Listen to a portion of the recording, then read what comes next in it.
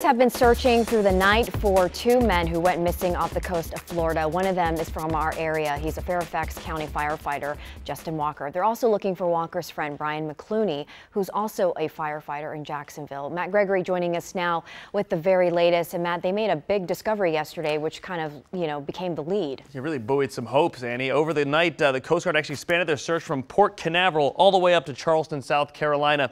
And the family of the men are holding on to hope that they're still alive. Hopes that gained weight when the searchers found a gear bag from the boat. Off the coast of St. Augustine, Florida, family and friends gather for support and prayer for the two firefighters missing at sea, Jacksonville's Brian McCluney and Fairfax County firefighter Justin Walker. The two were last seen Friday morning in these pictures, the last shots of the boat before they left for their fishing trip off Port Canaveral. He's a survivor, though. He's probably has bucketed some water in his cooler by now, and they're eating sushi. So I have no doubt that he's keeping himself as healthy as he can. Justin Walker's wife spoke to us by phone as Coast Guard efforts ramped up. Through the night, the Coast Guard search expanded up the coast to Charleston, South Carolina, covering around 50,000 square miles.